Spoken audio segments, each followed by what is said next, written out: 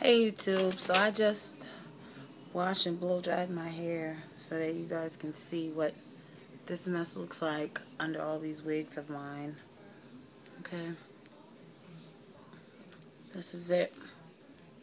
Okay, so now you know, because I know people probably question, does she have hair? This is it. Ha! Psych. This is actually another wig. If you guys didn't already know that, this is actually another wig. And this is the Hollywood Sis Natural in color 2. I feel like it kind of looks a little dark for 2, but maybe I just think all 2s are dark, because I say that about all number 2s.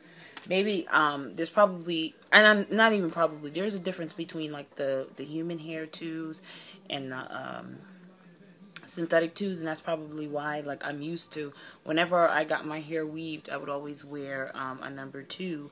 So like, I feel like some of these are so much darker. But anyway, let's get back to this hair. So this hair feels and looks a lot to me like some, blow dried hair. Like, it really looks like my hair before I braided up my hair under this wig cap. This is kind of what it looks like. So I've pulled just a little baby hair out. As you see, this is the wig. The wig does have a very natural hairline, because you see as I meshed that, you see? So it really, I didn't pull it out all the way. So this wig doesn't have those little tabs, and I think that no wig maker should make a wig without that. So that's the only thing. Like, over here it's sticking up a little bit, but it's okay. I wouldn't be really putting it back anyway. It does stick up a little bit, see? It's okay. I won't put it back, but that's one thing. It doesn't have the little tab things in it, so it does stick up, but it's very full, very soft, very pretty. It looks very, very natural. Ironically, that's the name of the wig. It has 2 combs in the front and a comb in the back. And the 2 combs are like, I stopped using combs, so okay, it's like 1 here and like 1 there.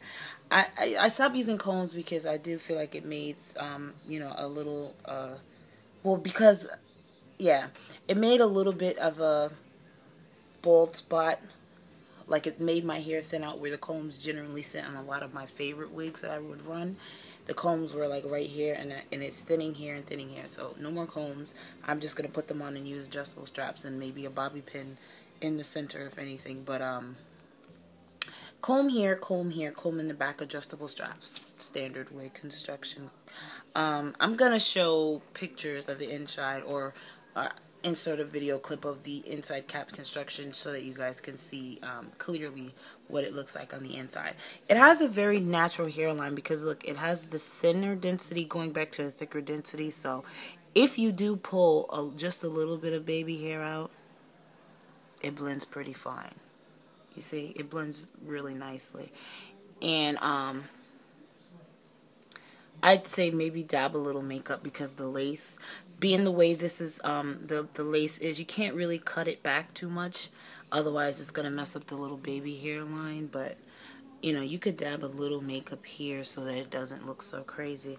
But I think the hairline looks pretty natural. So parting, let's go parting. So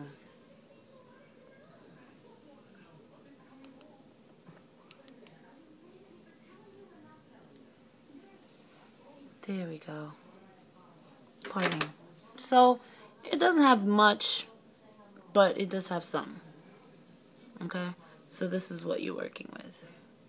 Let's do it this way so you guys can see it better. That's your parting. Okay? From here to here, because the tracks start going the other way. But I mean, this hair is so full that you really don't need to, you don't even have to part it at all. Like, you can, just, and let it just fall the way it falls. You see? Like, it's not too long either. It's very, very thick. I'll tell you that much. It's very thick, but it's not too long. You see? It's not that long.